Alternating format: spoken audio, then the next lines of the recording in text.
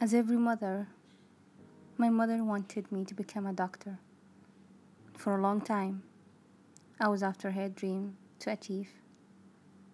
While doing that, I found myself searching more on how to do films, how to be a storyteller, how to be a film director. Since then, I'm trying to convince my mother that both doctors and directors start with the letter D, and I can still put on DR before my name for her sake.